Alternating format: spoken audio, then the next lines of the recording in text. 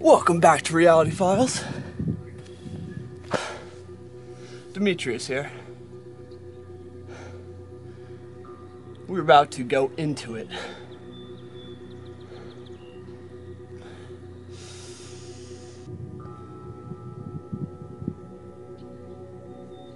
Thank you for joining me today out here in nature. I hope you're in nature. Feeling the sun, feeling the wind, feeling the ground. Good stuff.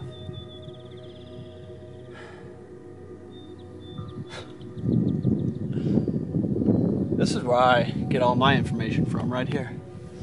This is my teacher. It's all you need, people. You already have all the information. We just need to remember it and apply it. But since you're here, let's talk. Because as of recently, I've been getting, my focus has been shifting more towards the subconscious mind manifestation and magic. Beforehand, it was really more focused on like the energy work, the meditation, getting a lot of puzzle pieces here and there. But yeah, this magic manifestation, it's real. Yeah, magic is real, 100%. And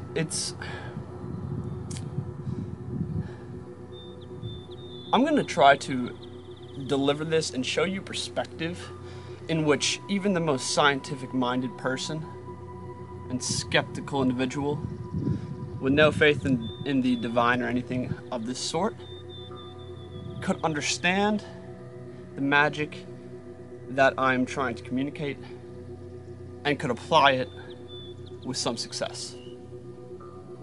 Hopefully most of my viewers are pretty adept in terms of open-mindedness, a clear mind, meditation, and because like you have to have the faculties of your mind and human system working properly to perform this to a degree that would really contribute to your life.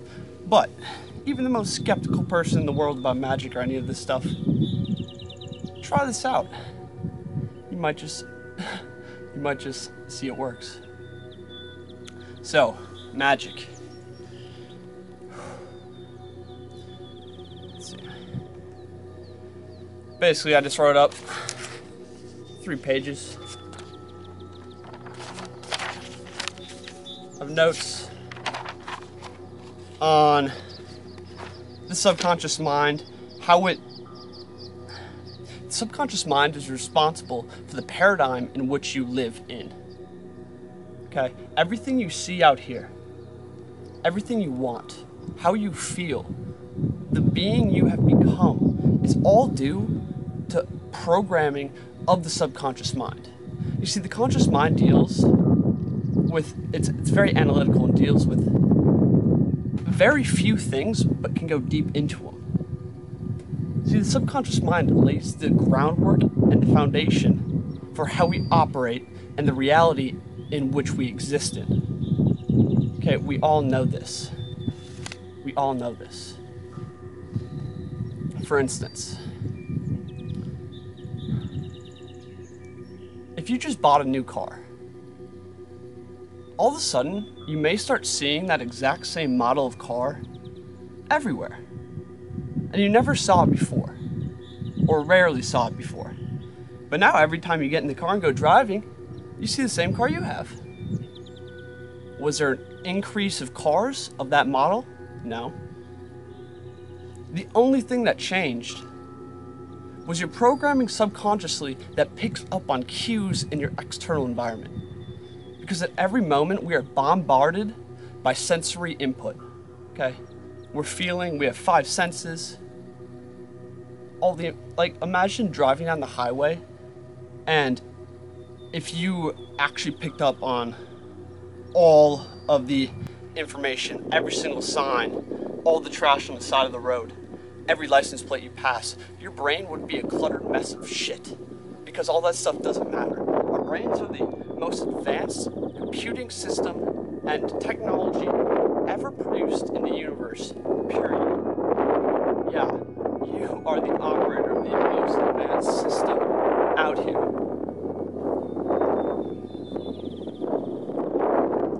And it has let's just say your brain is a filter, and it must be a filter.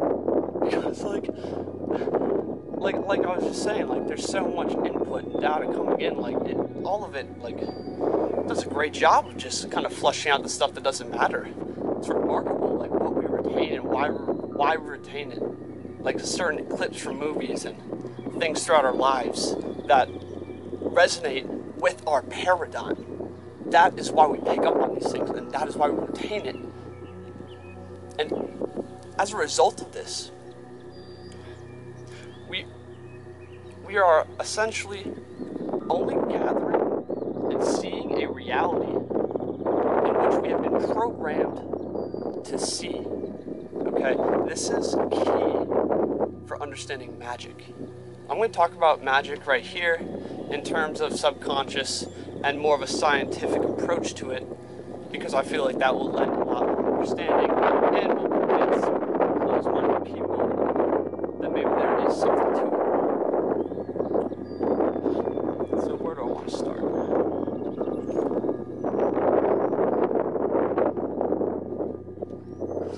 Okay, I'm just going to dive into the overview on how to do magic and manifestation. Like a quick overview that has worked for me time and time again, and I've been refining it and, you know, building my skills. Yeah, we're going to go through this overview, and then I'm going to talk about some notes about magic in general, things I've learned, things that will help you, barriers in the way, and ultimately how you can start programming your subconscious mind to take control of your reality, what you manifest. And basically the entire life you live, because I'm teaching you how to control your paradigm right now. For instance, if someone's poor and they want money, they've been trying to get money for a long time, but they're still poor. It is not their lack of, it's not their inability to make money, it is not their lack of skills or talent. It is the way they think about money that results, that creates the paradigm in which they exist in. Books like Think and Grow Rich, Rich Dad, Poor Dad, they all go into this. It's not about how hard you work, how many talents you have, how many skills you have. It's about how you think about money. And that's just one small aspect of the subconscious mind and programming. How you think about yourself, how you view this world, all of it, how you feel at every moment, the energy you bring into each day. Everything you have in your life was created from a thought. And that thought only appeared, that thought originated from the paradigm in which you exist in and the programming subconsciously. So we get to go into an awesome topic today. Let's dive in. So, for manifestation, there's two things you need to do. It's force and form, okay? That sounds very simple. You have to set the intention, the form, right? Create what you want. So if you want to manifest money, if you want to manifest a girlfriend or a relationship, if you like any of these things, right? It is, the form is the intention, the desired result. And the force is the energy, the emotion, the drama, right? That you put into it to communicate to your subconscious mind what it is that you want, okay? We are very bad at doing this right now, the majority of the population. You see, the subconscious mind is, like I said, the most advanced tool, computer, and I think it goes way beyond just like computational processing, but like the subconscious mind is beyond powerful. Like words couldn't express this. Yet, if we have a dirty mind, and we're being programmed unconsciously, without our awareness of it, by TV, music, people, thoughts, food, habits, all these things are creating the paradigm in which we exist within. And many people have no idea that they can program their subconscious mind, or why they should. Back in the ancient days, all the programming, what was communicated to the subconscious mind came from the person, okay? Because they didn't have all these external things fighting for their attention at every moment of their life. Ads weren't coming up every 30 minutes, all the billboards, and like, we live in this chaotic mess of unconscious individuals who are, like, it's not their fault, it's the environment in which we are placed in, but all these people, if they're unaware of their subconscious mind, then they're just spreading the shit and the programming that they've picked up along the way to everyone else around them, and the entire system, society, and culture is programming you to be a consumerist, materialist, like, you know, someone that's going to feed the capitalist machine and be a good worker bee. At Reality Files, we're all about taking power back. And this is huge. This is huge right here. So, force and form. Okay? Force and form. Force. The emotion, the energy, the drama, what you put into it. The form, the visualization, the imagination, the intention, the desired result. Seeing it through a full sensory experience. Communicating to your subconscious mind exactly what you want, and knowing how the subconscious mind operates. The subconscious mind does not operate in words. It operates in symbolism, images, emotion, and experience. Okay, this is how we communicate to the subconscious mind. And the biggest barrier to telling your subconscious mind what it is that you want to manifest, the largest barrier is our conscious mind. And many people don't have awareness of the conscious mind or any type of mindfulness. So as a result of this, their conscious mind, the ego, is constantly turning thoughts, constant thoughts all day, every day, right? And these thoughts are a result of their paradigm. And they don't have a direct line of communication with the subconscious any longer because they're not connected to nature. They're stressed out, anxious, worried about a million different things on the social medias, constant stimulus all day, every day. Maybe they meditated for 10 minutes in their life before. Like, just think about an indigenous individual, like, you know, an aboriginal or, you know, like someone from a shamanic tribe in the Amazon rainforest. They're in a meditation all day. Like, that's the natural state of human function, essentially. It's like a mindfulness state. Because, like, you know, yes, they're going to go gather their food and go hunting and, you know, do the stuff around the village, but beyond that, they're just with nature. They're at peace. Like, it's a very different way of living than this westernized culture. Like, I don't want to get into this, but the point being is you need to develop a clear mind and mindfulness and awareness of the state you're in mentally, so you can start to forge the direct line of communication with your subconscious. The conscious mind is always getting in the way. The conscious mind is a thing that terrorizes you all day. It's a thing that stresses you out and makes you anxious. the conscious mind, if it's not under control, it controls you. Okay? It is constantly spinning thoughts through your head that are meaningless and actually just physically hurting you. And like I was saying, the conscious mind is analytical, right? It's like the random access memory on a computer. It can hold a few points of reference in it, like together at once, but not much beyond that. And in fact, if you were thinking, that is the least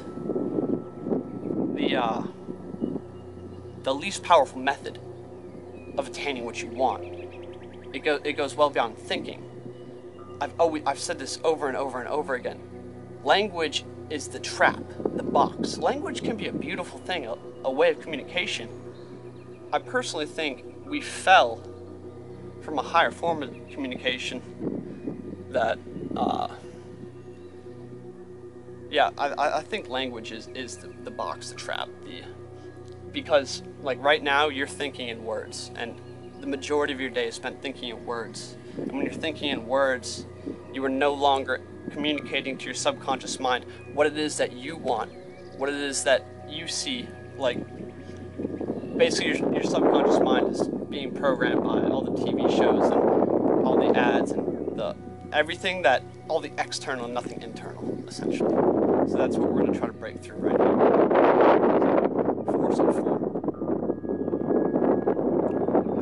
So essentially what magic is and what manifestation is combining a powerful force with a very clear form, and like with enough force to send that through to the subconscious mind, right? And the subconscious mind is linked up to the global unconscious, the global mind, the universal consciousness, right?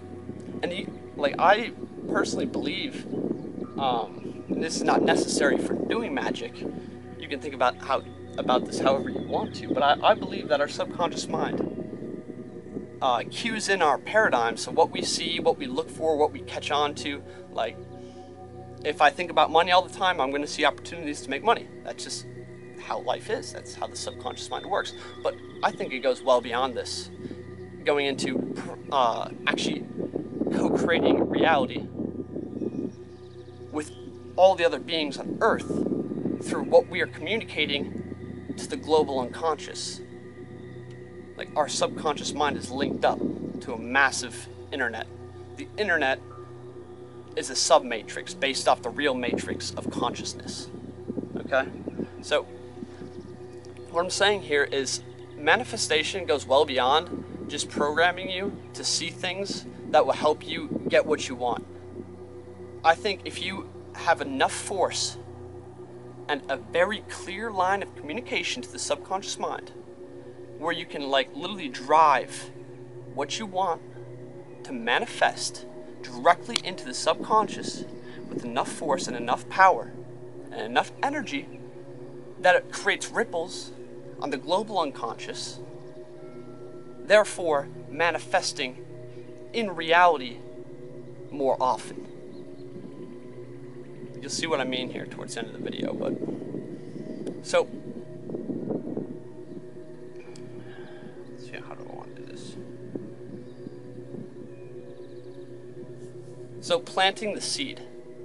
If you want to get into magic and manifestation, you have to become a gardener. Yes, a gardener.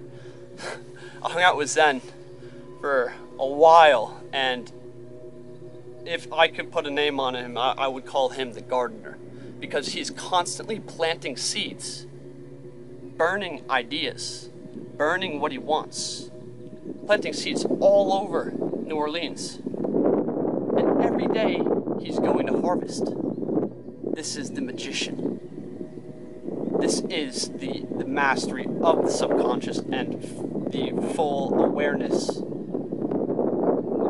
or access to the mind. And this, we're all capable of becoming this type of magician. We just have to start planting the seeds, start developing our lines of communication, and harnessing the power of the subconscious and the global consciousness, unity consciousness. So planting the seed, the form, you have to form what you want. This is gonna be the seed, okay? You have to form what you want to manifest. Let's just go with money, okay? You have to, the form is a visualization, but it has to be very clear. And remember, the subconscious mind works in terms of images, symbolism, and like, I guess like an emotional experience. That's how the subconscious mind communicates, okay? So to create a good form, you need to add visualization, sensory input, and sensory input, visualization, symbolism, and essentially how you feel, or like what the desired outcome makes you feel like. So money, right? What does that feel like? What does that look like? The green dollar bill, right?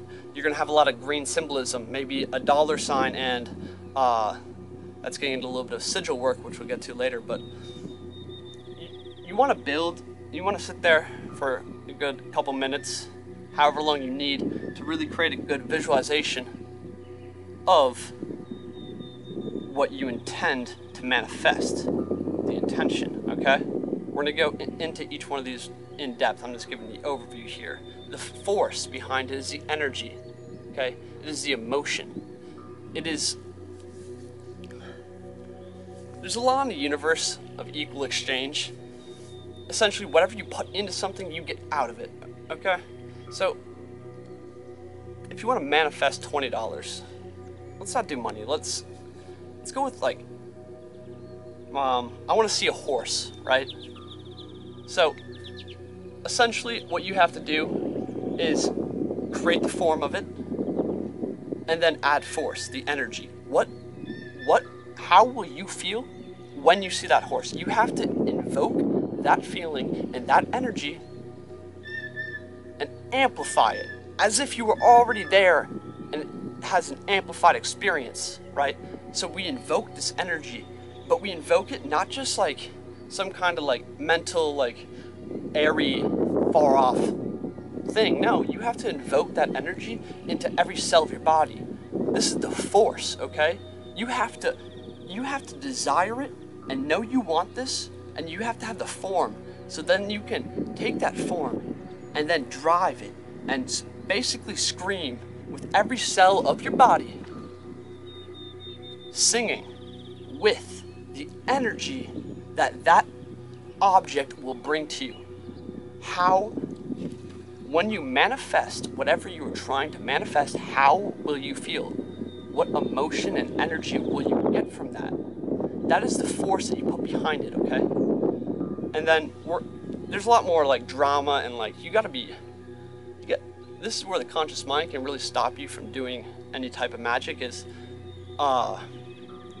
like the conscious mind's gonna be all analytical and be like, oh, this is stupid, this is not gonna work, I'm not gonna see a horse just by thinking about it and visualizing the sensory experience and then putting emotion and energy into it. There's no way. That's what the subconscious mind wants to think. I mean, the conscious mind. We have to get the conscious mind out of the way. Try this open-mindedly with complete faith in the outcome. And more than that, you have to do magic, you have to come in with a childlike mindset, a playful mindset. Remember back when you were like 6 years old and you're playing maybe Cowboys and Robbers or something like this? And like all these make-believe games we always played, all the like doll houses or like whatever, right? As a child, we played these games, and like it felt real. It felt like real life. Crazy. Yeah. So these games, like, they felt real, okay? And it's because as a child we have a powerful imagination and we have a playfulness. We're not serious about life yet. We have a playfulness about everything. We just, like, with a couple kids in the neighborhood, you guys could be space cadets on Mars or fighting off an alien invasion in Africa and fully believe that it's happening, right? Well, the child is the master magician Because when you can fully believe and imagine and like get into an experience like that and fully believe it's actually real, well shit, you have a direct line to your subconscious mind. Right? The child already has it. They came into this world with it. We lost it through socialization and whatnot, and we're gonna reforge it. So it's a playfulness, right? We'll go more into the sigils and rituals and drama later, but it's to invoke the energy into every cell of your body. This is talking about the force. You need to be dramatic. You need to get up and scream and throw up your arms, like especially if you're requiring a manifestation that requires a lot of energy. This is why I would suggest trying to do manifestation and magic with things that wouldn't really faze you, like maybe finding a penny from 1988 or something like this on the ground. Like, you see, you would not get a very high emotional reaction from this, and also it wouldn't take a lot to manifest this because it's abundant. So therefore it doesn't require as much energy to put into it. If you're trying to win the lottery, you know how hard it would be to replicate the feeling, the energy, the excitement, the passion, and all this stuff when you win $50 million on a lottery ticket? You know how hard it would be to replicate that beforehand without ever experiencing it? Because you've never experienced winning the lottery. How could you even put that much emotion into the form? It would be very difficult. So start small until you can really develop your line of communication and your force and form. So, planting the seed. Let's talk about this. So after you have the form, the visualization, the sensory experience, you put the force behind it, the energy, the emotion, the passion, the drama, the flair, the childlike playfulness.